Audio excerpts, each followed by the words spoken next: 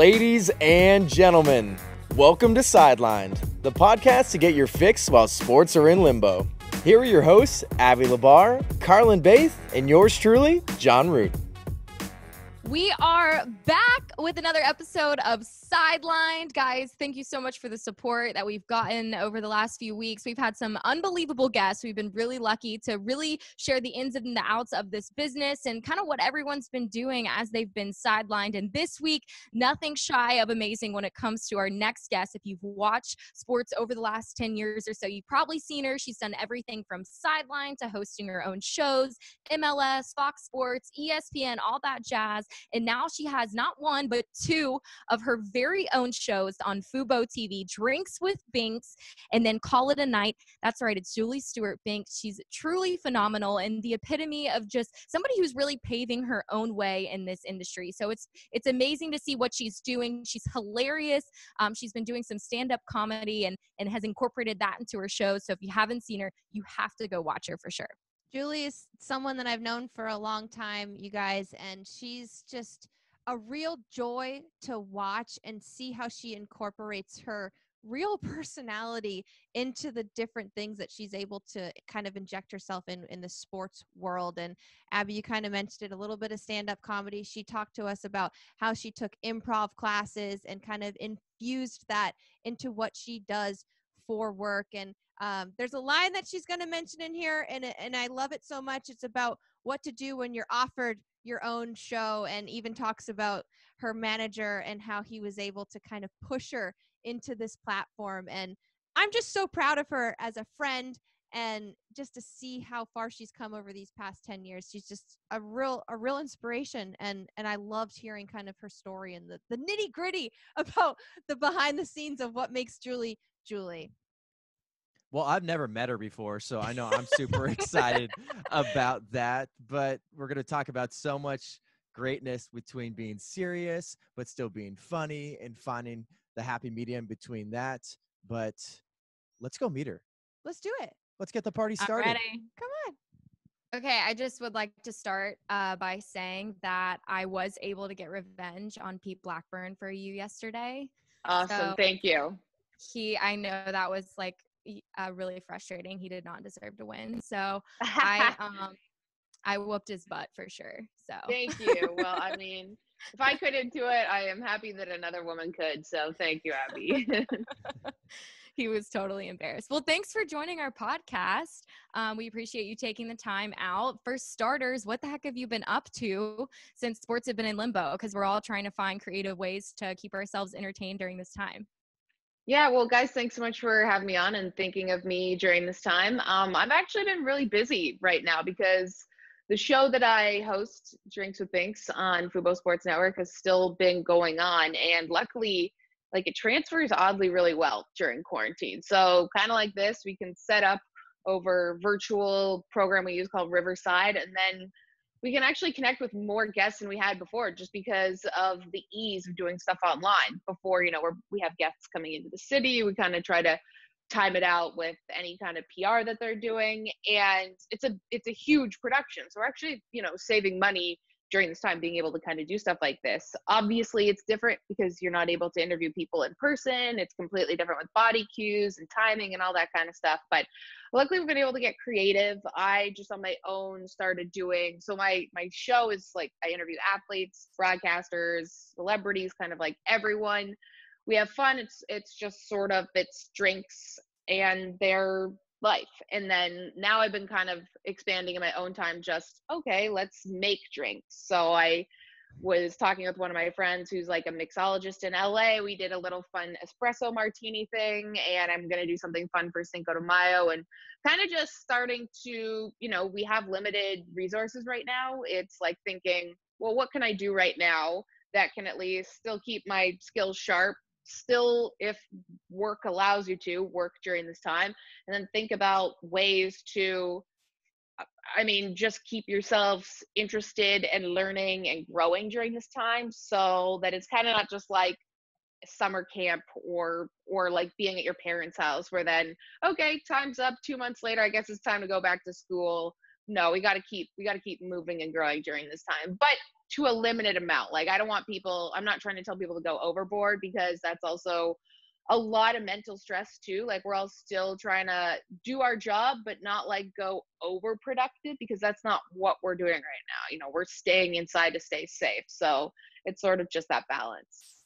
How do you balance that kind of like content fatigue? Because you listed all those amazing things, and then on top of that, you also have the other side podcast with Jackie Redmond and LG, and that's like just like a fun thing you guys seem to be doing in your free time. But like, how do you kind of balance all of that and not get exhausted?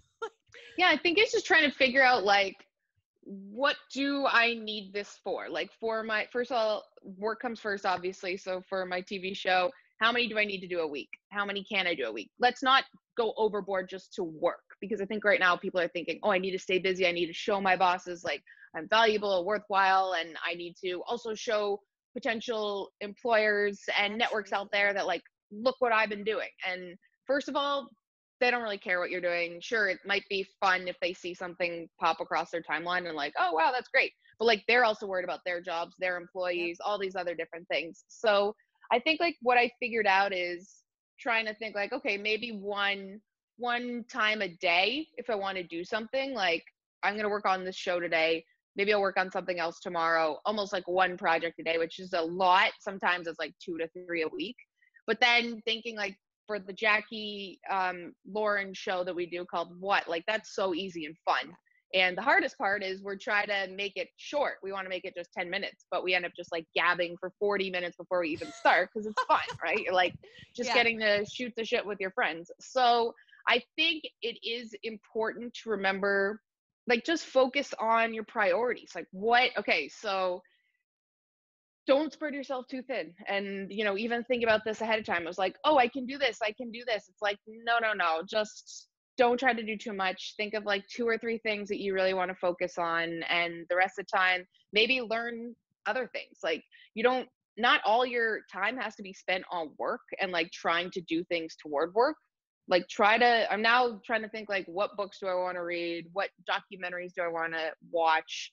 And even just like things I want to learn, because we have this odd time where we can sort of like take a step back and take a pause and think like, okay, what are the things that I needed to know before about life, about history, about the world that I didn't? And I can kind of like think about learning that now. So that's what that's like my next step after these 53 days I've been inside, thinking like, okay, work, check mark.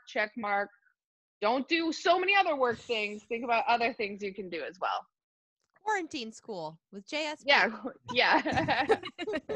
Well, we're all just getting inundated with content all the time. And I'm sure as a content creator, you're thinking like constantly like, I need to come up with something unique. I need to come up with something that someone else hasn't done. I need to get a guest that might not have gone on another show. So are you finding ways to just like really relax, because you're trying to find out things to better yourself? But have you actually been able to relax? I think now that we're a little over a month in quarantine. Yeah, I think like I have more ideas than I've been able to execute. And I think like that also comes from, having to do your hair and makeup and like set up the lighting stuff and like what supplies do I need and how can I do all that kind of stuff. And I have ideas almost like I'm thinking we're going to be in this for a really long time. At least I think for my show, I can't imagine having guests in a studio. Like, I can't imagine people traveling and then also coming into a place. So I think I could be doing this conceivably for the next 6 months, let's just say. Let's go big on that. So I started thinking, okay, well, I really like writing topical jokes and doing stand-up. I haven't done that in a really long time. Be fun to maybe come up with some sort of almost like John Oliver type of like 2 to 3 minutes sort of stand-up topical jokes that I could then edit and put out on social media, and that'd be fun. Okay, well, it's going to take a bit of time to write it and do all this, and then it's like you're creating your own deadlines and projects, so, which is good. But then also, like, I sometimes put way too much pressure on myself, where I had come up with some idea the other day and then I have it on my to-do list, like, okay, I have to do that. And I'm like, no, you don't. Like, that was just an idea you came up with for fun. You don't have to be in the spotlight all the time doing this kind of stuff. Also, it looks like pretty desperate too to people. Like it looks like you need that constant attention. You need that constant verification and validification that you are someone that is interesting and cool and liked. And it's like, no, it's okay to just like take a step back and just pick your battles in a way. So I do relax, and I have been relaxing. Just like Carlin, it was my birthday on Thursday. Happy birthday. Birthday twins. Birthday twins. Yes. And Yeah. so took a couple days off too to just do that. But it's like, oh, if you find yourself, I had like this ridiculous outfit I rented from Rent the Runway, and I'm like, okay, well, I have this. Like I should take a picture of myself in this. Like no one will ever see it. So then I make my boyfriend take a photo of me, do a whole staged Instagram thing. And it's like, well, those things can still exist right now. It's just like figuring out how much energy you want to put into all that other kind of stuff. So you talked about like, oh, like don't want to seem like, oh, all the attention's on me, like whatever, when it comes to trying to keep yourself and your presence out there. But you do such a good job at like being yourself and being unapologetically like you on social media and on your shows. What, you've had a really long, successful career. And at what point did you get to be so confident and comfortable in your own skin where you could be that way without having to think twice about it?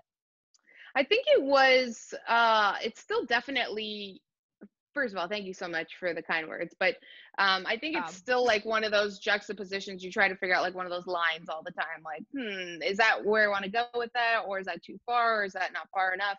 But I think it was, I had some time in between jobs, like about 2 years ago after I worked at Barstool, and I was kind of figuring out what I wanted to do next. And I sort of just started doing things I liked while I try to figure out like, I don't necessarily want to do sideline reporting. I don't really know what I want to do. And I did a lot of improv, which I first started to like get better at listening and responding in interviews. And then that morphed into just like me really enjoying the performance aspect, making friends, and just having fun, like goofing around.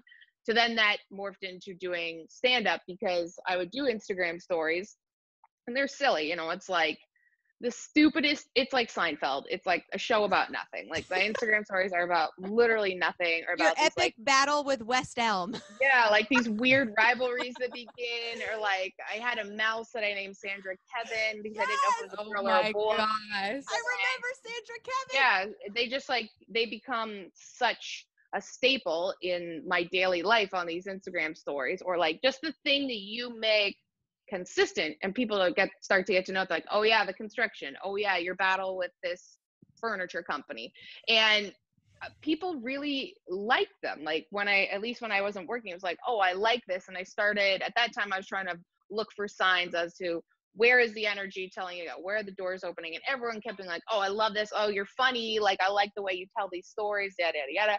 And so then I started doing stand-up for that. And so there are times when I think during this time, like I hadn't been doing Instagram stories as much before, but during this time I just started like, hey, this is me. I feel comfortable doing this. Like it's almost like a bit, but I get positive feedback on it. So then I feel okay doing it. If I was to get like, hey, maybe tone it down a bit or don't do that, then that would negate sort of like the content I put up. But for the most part, people enjoy it. It's kind of stupid. It doesn't mean anything. It's just what everyone else is kind of going through too. So I've just sort of felt comfortable with my voice in that way. And I think that's just like during that time, I figured out what I liked, what I didn't like. I'm still obviously trying to figure that out every single day. But once you sort of think about like what your identity is, and it's not just like, oh, it's I work at this network, oh, I cover the sport. It's like, no, I'm so many more things than that. And I think once we all figure out that we are more than the network we work for, the paycheck that comes to us, that's when you start to feel really comfortable and just like, no, this is Julie Stewart-Binks. This isn't like this person that worked for this network. So yeah, I feel good about that stuff. There are a lot of stories I do not post, or I'm like, yeah, that's kind of silly or stupid, and like, don't put it up. So there's still like that boundary in my head too. Hey, that's such a good point that you make about the social media, because that's a question that like I've gotten asked multiple times in interviews and stuff, like, what's your social media like? Like, that's what this day and age is with our industry. And a lot of times it's like, you know, people create these TV like profile pages, especially like one of my friends works in local TV and she has to have just a separate Instagram account for her TV. But like, our audience wants to connect with you, the person. Like, so I think it's important to still have that you yourself, that identity on your social media, because that's what people want to, like, they want to be able to connect with you. You don't want to put on this persona that you're like just TV Julie or like TV Abby, whatever. So that's such a cool point that you make with that. Yeah, I know. And it's, you know, people, as even if you have like a super high profile job or you're like an NFL sideline reporter, and people want to see that news and the insight that you have, but they also, they're following you because they probably like you maybe as a person, or they like you as you're reporting. And so when you do have those, you know, we all sitting around watching The Last Dance, and you kind of have just those basic takes that, not basic takes, but like funny takes that everyone sitting in their living room would have. And it humanizes the people that we sometimes hold in like on a pedestal in such high regard. It's like, oh, they're just a regular person and they have this job, but hey, they're funny or they're weird or they're different. So it's, you know, it's just being relatable, not trying to be relatable. It's just like being yourself.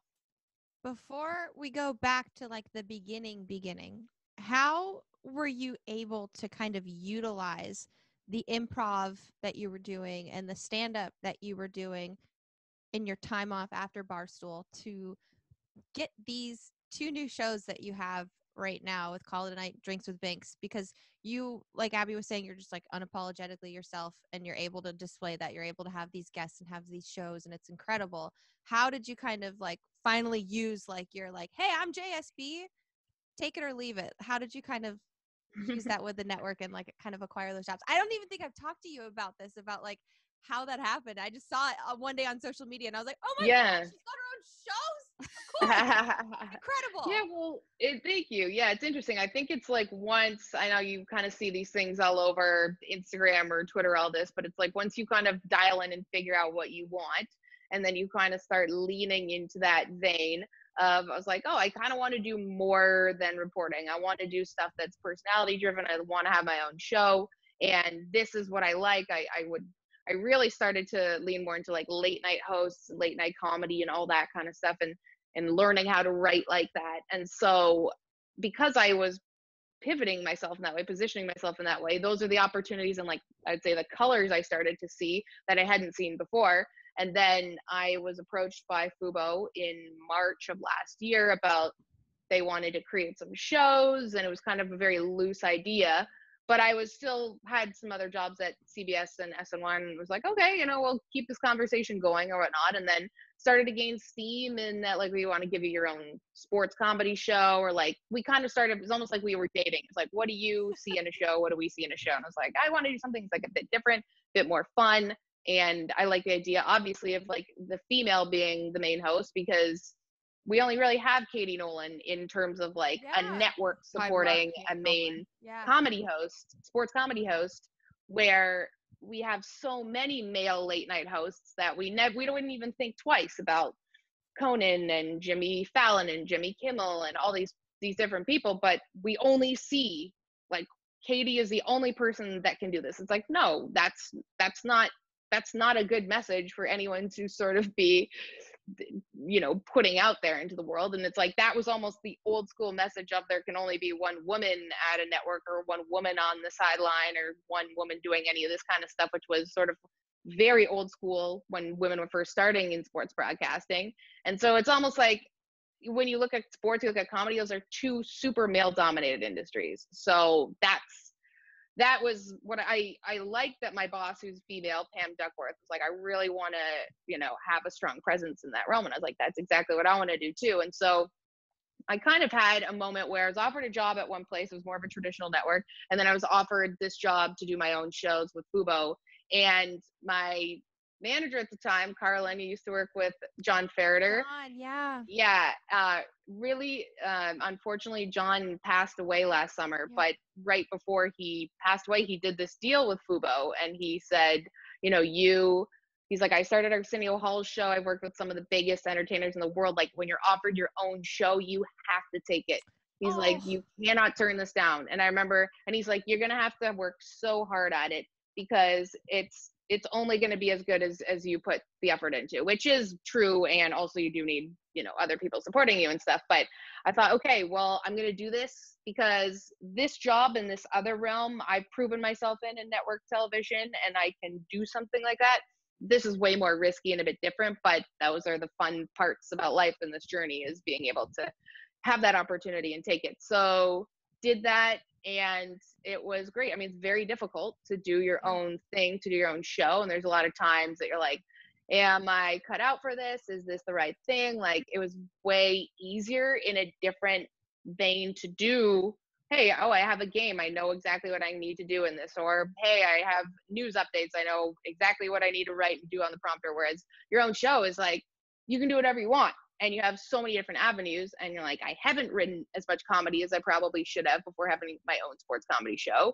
And then, okay, you don't have as much of a budget because you're on a newer platform. So then you're booking your own guests. You're trying to be creative with limited resources, which is very, very difficult. But you get more freedom to do different stuff and to try stuff out. Whereas sometimes at a bigger network, it'd be like, yeah, that's not going to fly, or that joke's not going to work because we have partners in that realm, where we don't have to necessarily worry about that. So yeah, it's been fun. It's still like such an ongoing process, but I've definitely learned a lot about myself. I learned a lot about working with other people, and it's your own show, but you have to make sure that everyone is on board and dialed in and wants to work for you. So I'm always making sure that everyone knows, like, it might have my name on it, but it's literally every single one of ours, because it wouldn't be on air without every single other person. So it's been a new project, but it's been fun. It's been, it makes you feel, it's very rewarding.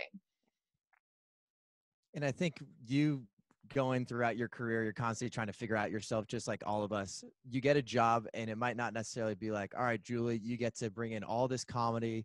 You get to be really loose and fun. Sometimes we got to take these jobs when we first start and be a little bit more stand up, a little bit more serious than we might want to be, but at least gives us that opportunity. So can you talk about some of the jobs you've had in the past that have really led to you figuring out to, this is who I want to be, and this is who I'm going to be throughout the rest of my career? Yeah, I mean, I think it's all just like a bit of trial and error. You got to do, if you're lucky enough to be able to get a job, do it as to the best ability that you can, and figure out is like, what are the things then you end up liking about it or not liking about it. You gotta, as all of you guys know, and everyone listening to this, like, it's very difficult to make it in this industry. So you have to very much hustle, work harder than you thought was possible.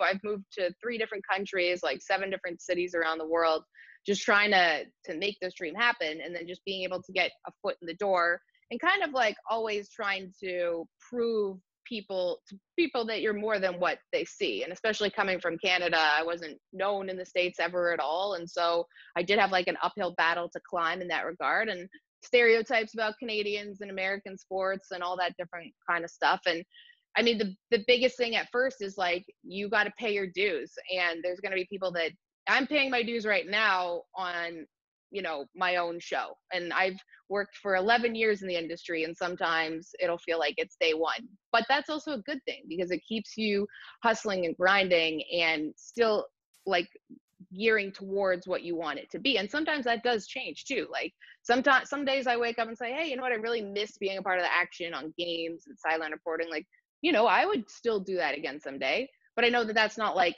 the ultimate path that I want to get to and do that kind of thing. I don't want to be on the NFL sidelines of a Super Bowl, but like, if someone offered it to me, obviously you would be like, sounds great. Thanks for tonight. Yeah, I think like it's an odd message, and he's like, oh, you got to figure out what you want.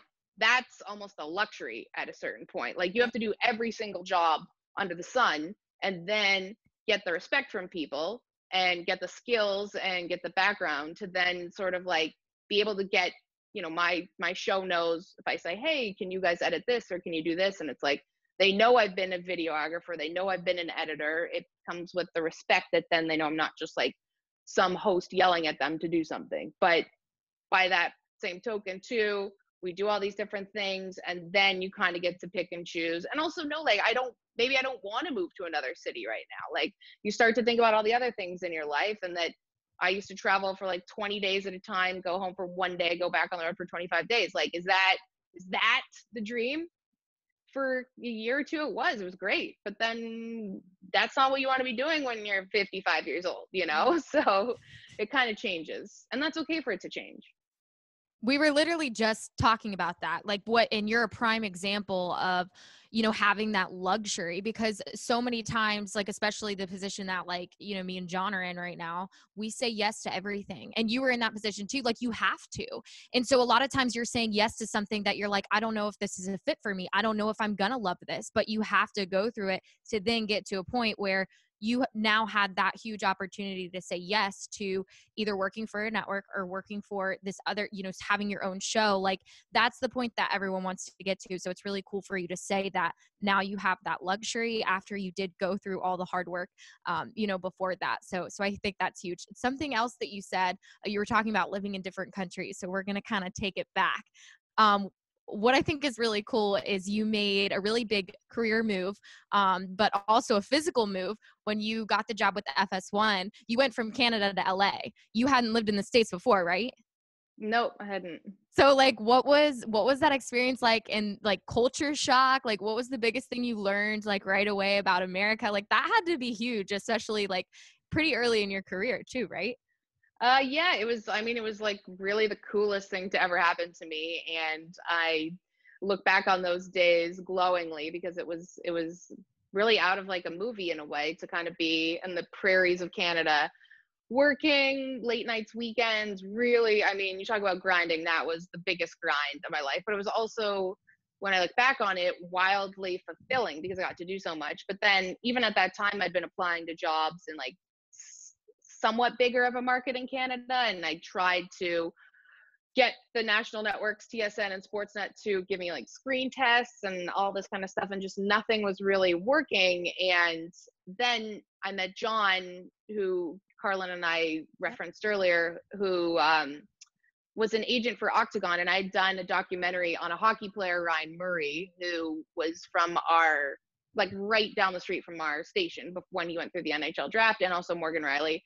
And so I worked with their agents at Octagon, and we worked so close together on this documentary. And when it aired, I remember they said, hey, we'd really like to introduce you to someone in the entertainment side of Octagon, whatever. I was like, oh, wow, an agent, like, America, this is kind of crazy. And so I had met John, and then, but at the same time, when I'd gone to the NHL draft, I had one of those like media books that had, oddly enough, it had every producer and like director's name for every broadcast of every NHL team. So I just blitzed them all. Wild, like, to think about that. Like, if you actually go, I think I have one back here. If you go, I don't even want to grab it, I'm tied up.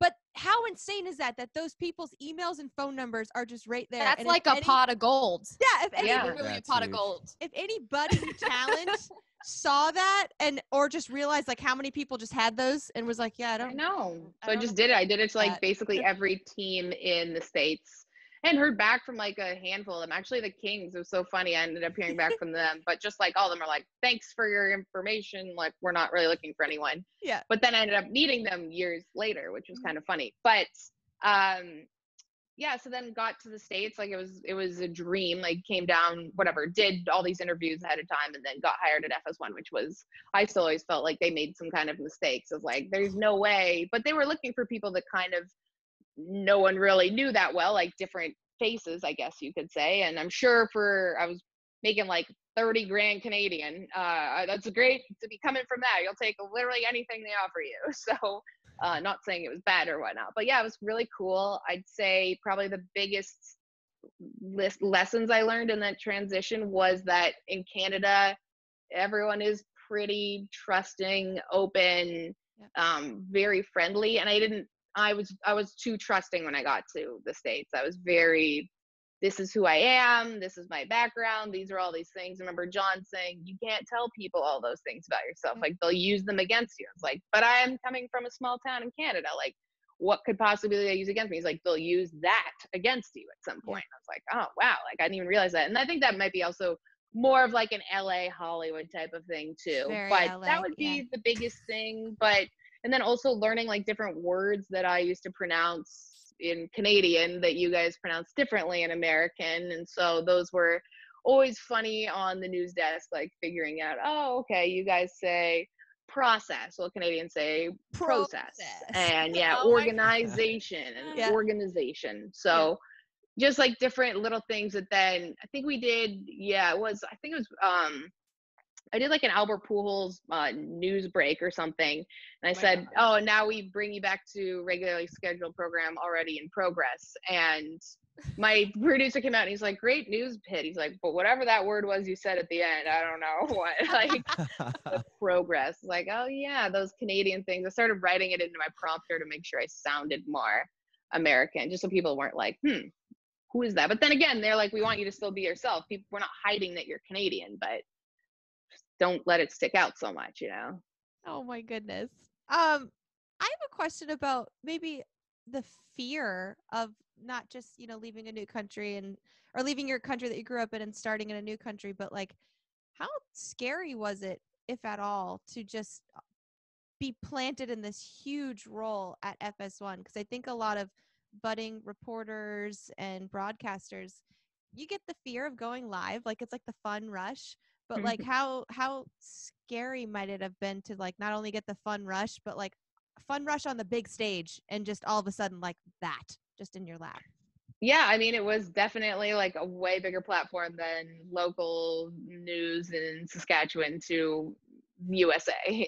So I was nervous at first, definitely with hosting Fox Soccer Daily. I'd never hosted a show like that before or hosted a live national show. So I do remember being very nervous ahead of those times, like holding the desk. I was nervous when we came on air, but then just, like anything, it's the reps, it's getting comfortable. And I'd had a lot of reps essentially heading into being in that position, maybe even comparatively to people in my role. Like I had done a lot of different stuff, just not that kind of stuff, like not hosting that kind of show. So I felt comfortable myself. And it's funny looking back now, like having done stand up and improv and things that are awkward and very, very, very difficult. Those times back then look so easy because of having to like put yourself on stage and try to make a room full of strangers laugh is like terrifying.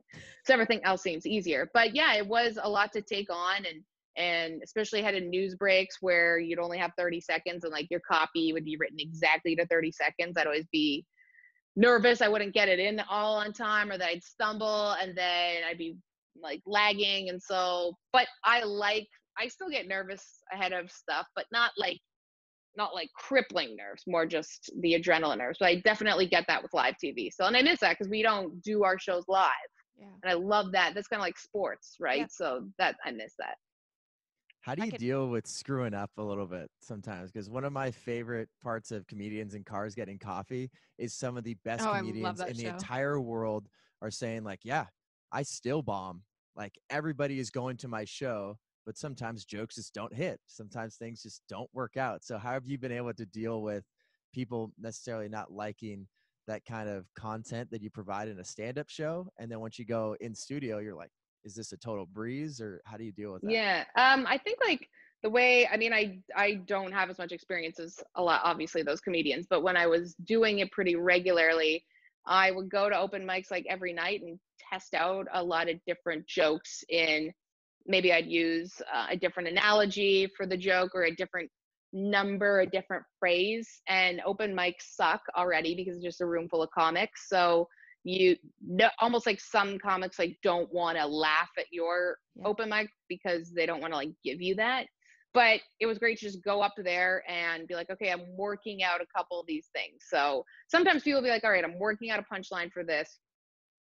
Thumbs up if you like this one or this one. And then sometimes people wouldn't even like help them out in that, but whatever. But I'd say when I would get to the point of having a show, had rehearsed that thing 5,000 times. Like I was probably not so much of a comedian as more of a performer. Like I needed to work more on the comedy side versus like I felt dialed in, like as if I was going to broadcast a show, and I didn't need any help whatsoever. I knew exactly all the markers I was going to hit, every single thing. And I think that's too rigid in a way. And then I was like learning how to bring in more of my crowd work and improvisation so that you're not just set in, like, because sometimes, as you mentioned, like sometimes jokes don't go over well. You can kind of tell when you have a pretty good opener joke, and if that lands, that's sort of like how you get the momentum going. But if a good joke, I remember a comedian telling me, like, so if no one laughs at a joke, you're like, oh, it's kind of odd, like that usually does well. Try another one that does usually well, and if they don't laugh at that, the room just could suck. So if you know that like a joke always lands and it doesn't with them, it's not always your fault. But then you have to learn how to just roll with it in different ways. And honestly though, it's easier as a broadcaster because you're not used to anyone laughing or cheering or anything.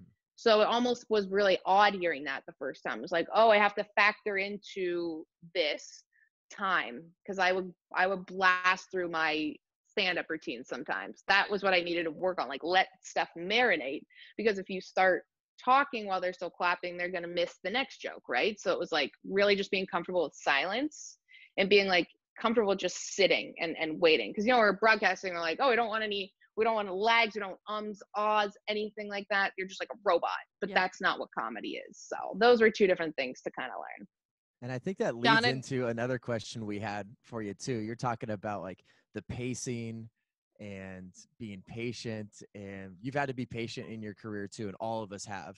Yep. We all have our idea of, I want this to happen now, especially during quarantine. We're like, well, there's some people that have jobs, but how are they getting those jobs? We're like, how do I need to be patient, but how do I also need to work really hard and be persistent? So how have you used patience in your stand-up routine to allow an audience to really react and connect, and then use patience in your career as well? Yeah, it's just about slowing down. It's slowing down everything. Your brain might be working at one clip, but other people's brains work at a different clip. And so in the stand-up realm, it is taking an extra second here or there, because they have to listen and then take in the information and understand, like, okay, I'm hearing that. What does that mean? Whereas you already know what the punchline is. So sometimes you're like, hey, this is what it is, blah, blah. And it might be funny, but the way you tell it, like, let it, like, sometimes you'll see comics like draw stuff out a bit. And I remember watching Mulaney at like a New Yorker festival, and he's like, every single word in my stand-up has a reason to be there. And so that's why I write mine all out in like a Word document, and I would kind of edit it so much so that every single word has a reason to be there.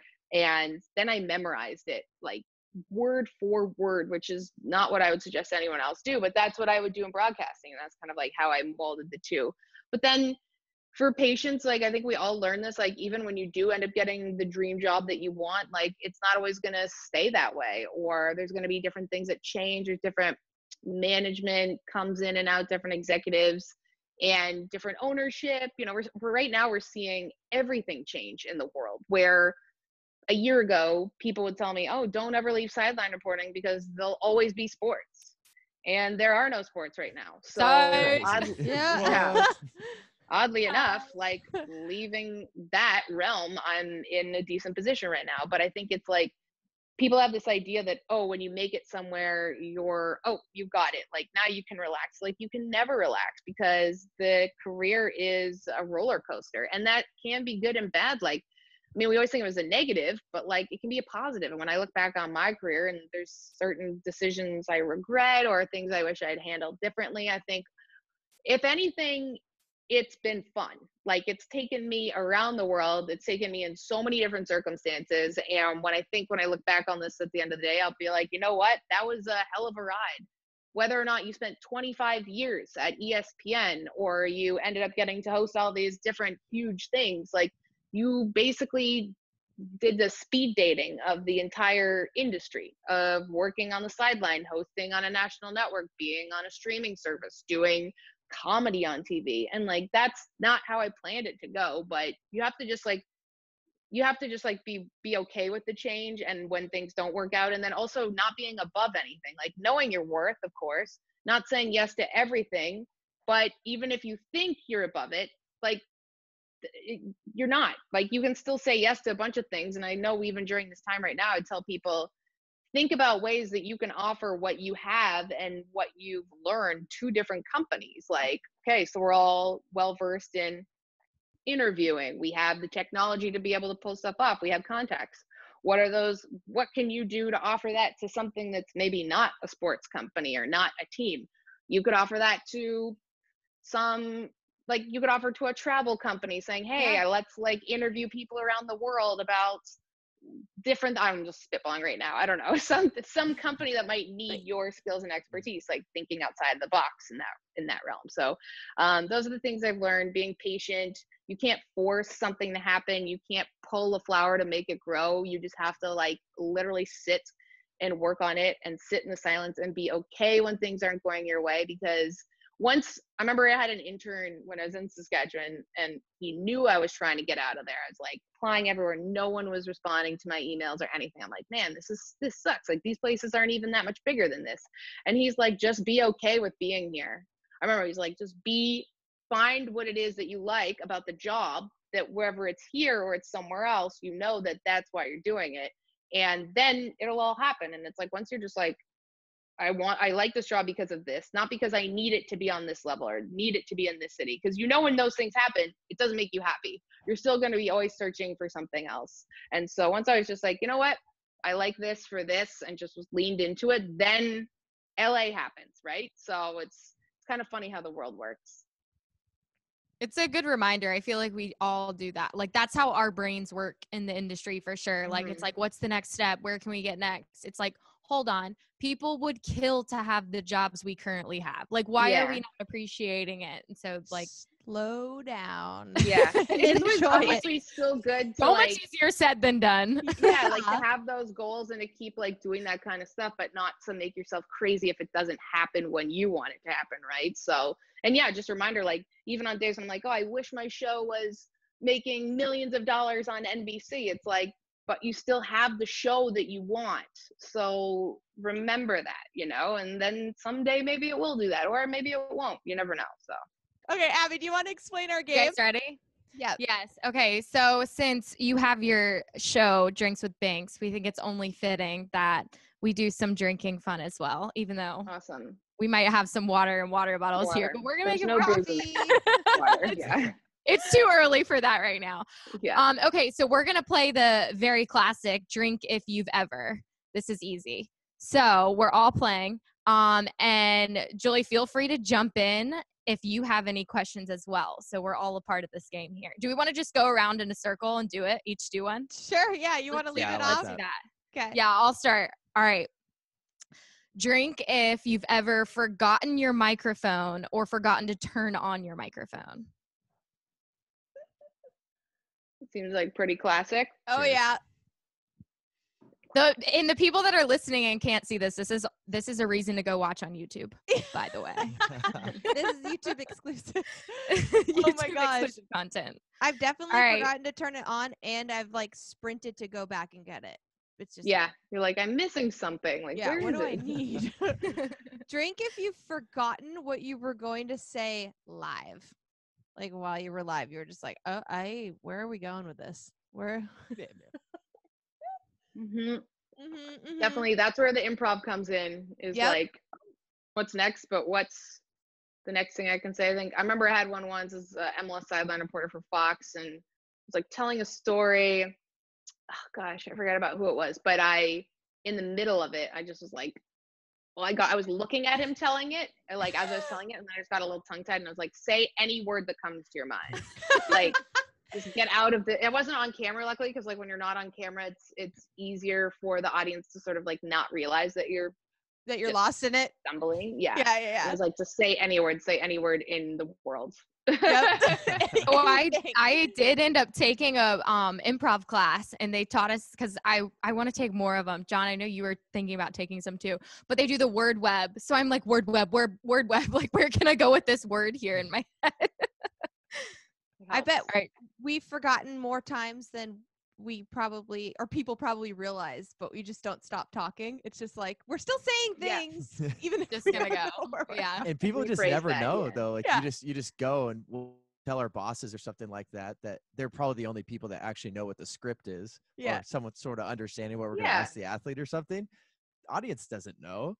No. And they're as like, long wow, as you make it look incredible. like you're not freaking out, no one else will notice. Yeah. Drink if you've ever mispronounced someone's name in an interview.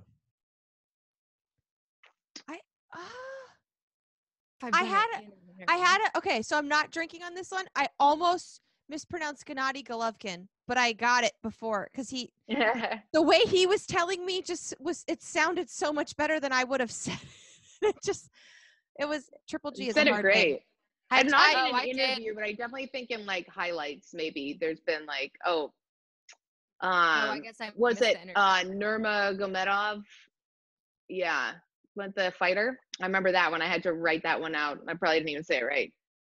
Nurmagomedov. Yeah. Actually, I think Like I now, I'm remember trying to one. remember how to say it. Yeah, tough one. I remember Oh, we had what like our was it?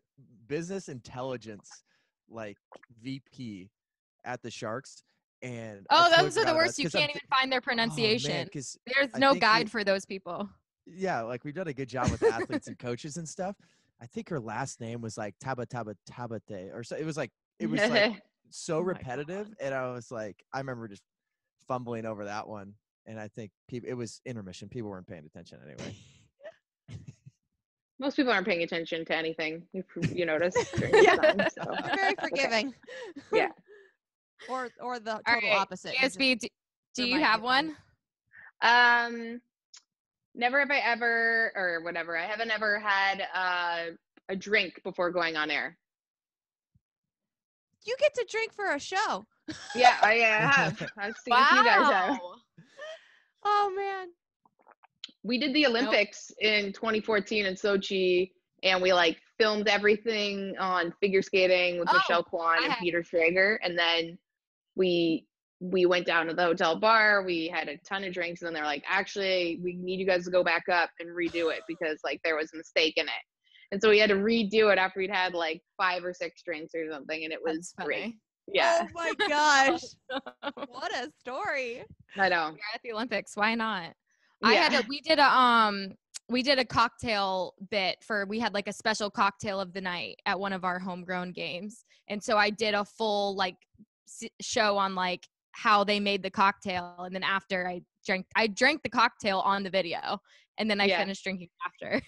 And then I went and did the show. So nice little buzz, right? You know, it was a part of it. Loosens you up. It was part of the job. So that was a good one. Okay.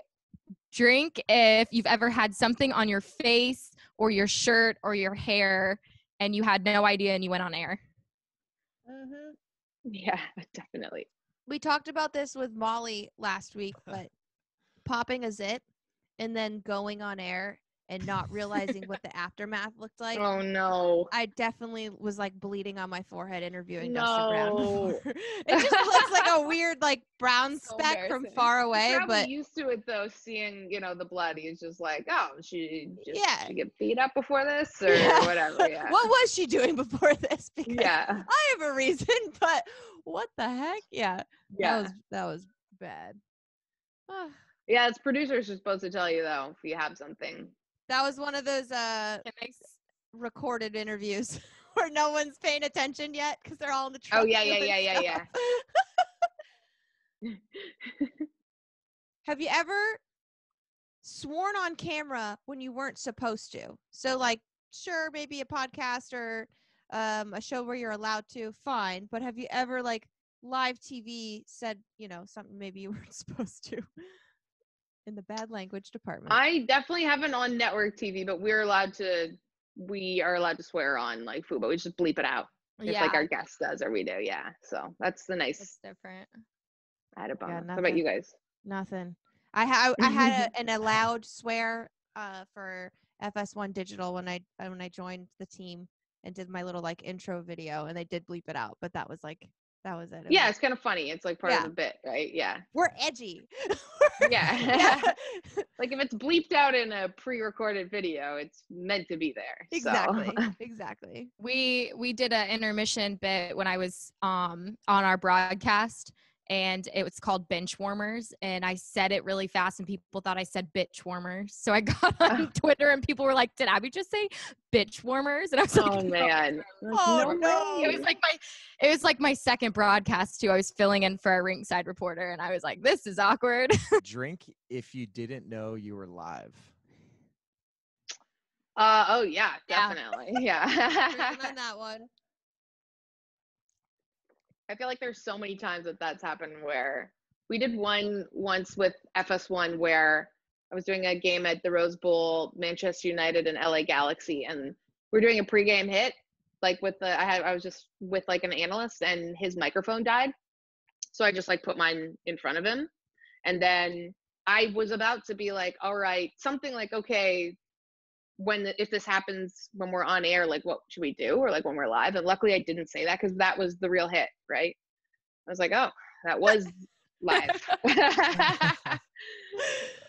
I've definitely right, been on, but like not speaking. Like they'll sometimes those are usually always the ones. Yeah, like they'll cut away after an interview and then cut back, and I've definitely like not known that they had cut back. And I've just been like either like I don't know, nothing crazy, but just like did not know, and then watched it back later or saw like the full clip on Twitter, and I'm like, oh yeah, I'm back. They cut back. Yeah. They cut back. I'm still with this person I did not know. Hot microphone is always dangerous. Yeah. What about you guys? Anyone else? I was dancing suggestively with Sharky one time for sure, and Chris Wondolowski. That like it's like when you're off camera, like before an interview or something, and you know they throw in some like Bay Area hip hop, like you got to get after it. So that's that was awesome. And we didn't like expect it at all. I think that's why we were just like doing that. So it's like a half twerk, like something that no one needs to see live or on a big video board. So like that was pretty funny. That was a couple years ago with him. That's great. I was sidelining for ACC football, and I did a hit. I wasn't on camera, but my mic was hot, and so I finished the hit, and then my play-by-play guy like said something else to me, and I didn't hear him, but my microphone was hot, and I guess I was like laughing, and so like all you hear is like him say something, and then it comes back to me, and it's just like ha ha ha ha, and he goes, well, there goes that. Like running away laughing, and I like, went and watched the game. That's awesome. So oh my gosh. There are a lot of times when your microphone's just on and you don't realize that when you're trying to talk I think to your that might be the harder part than being on camera, being live is like, okay, when's my mic hot and when is it on? Yeah.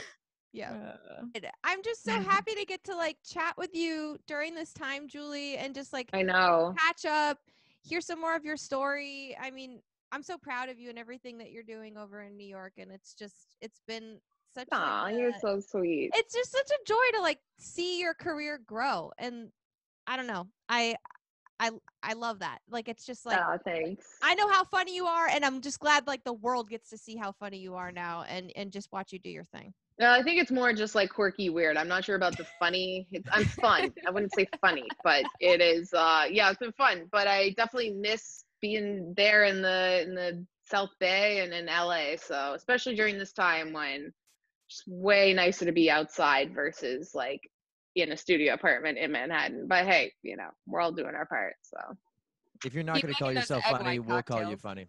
So we'll do that for you. We'll promote the funniness. But it was great meeting you and chatting about some of this stuff. Good chatting, guys. There needs to be more comedy and more looseness in sports because sometimes we take it too serious. So I think you really add to that conversation and keep things fun, keep it light, and you are funny. Just thanks. Well, I think it's like a good avenue that like a lot of people are starting to sort of flex their muscles in and be like, it's okay to make jokes about sports and to not always be like, oh, X plus Y equals Z. It's like we can have a little bit of fun with it. It's entertainment. So hopefully people keep on doing that during this time because I think like we're seeing great stuff on Twitter and TikTok and Instagram. So, and you guys are creating your own thing here. So that's great. So I think the thing that was so awesome is she really made some good points as far as advice and skill set. Some things that she said, specifically how she memorized her own scripts. That's something that you don't often hear. So it's kind of cool to get her view and the things that she does to help better herself, create content, and how obviously it's worked for her as well. So that was really cool to hear.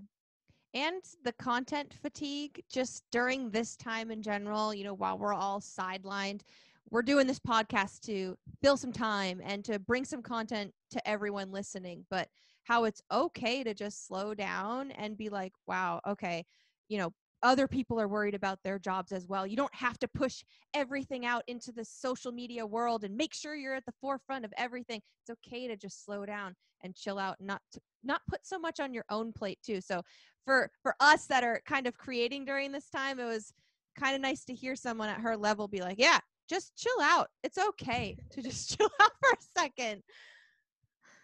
And then we all feel like there's this industry standard. So you start here and then you go here and then you got to be like this. And then if you're a male, you're probably going to fit in this way. You're a female, you're going to fit in this way. Like there's so many people that we've talked to already. And it's like, well, I'm going to be a trailblazer. I'm going to use bits and pieces of that, but I'm going to figure out what I need to do and who I should be while being uniquely myself.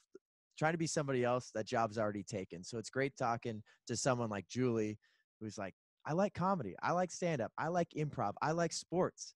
But I'm going to try to figure out a way to incorporate both those things without trying to be somebody I'm not. And that's super inspirational.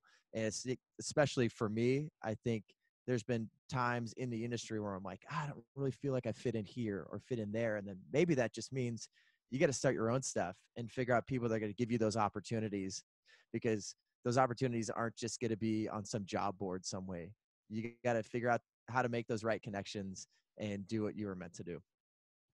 For sure. It's how do you stand out? That's always the biggest thing. How can you continue to be yourself, but also, be different than everyone else? So I think that's huge. And that was awesome to hear from her on that. Speaking of standing out though, everyone has podcasts these days. So we want you guys to continue supporting us and listening to us. So we can stand out by, I guess, social media. John, I don't know. Tell us how they can do that. I'm glad you said stand out, because that is a huge song in a Goofy movie. And I'm rocking this t-shirt right now. If anybody can't see that. How did we just notice that? Let's go. I just noticed that shirt. One of the best Disney movies of all time. But let's talk about how you can follow us at Sidelined Pod. That's on Instagram and Twitter. We're also on YouTube as well, Sidelined Pod. So we're going to post the video version of all these episodes that you guys can check out.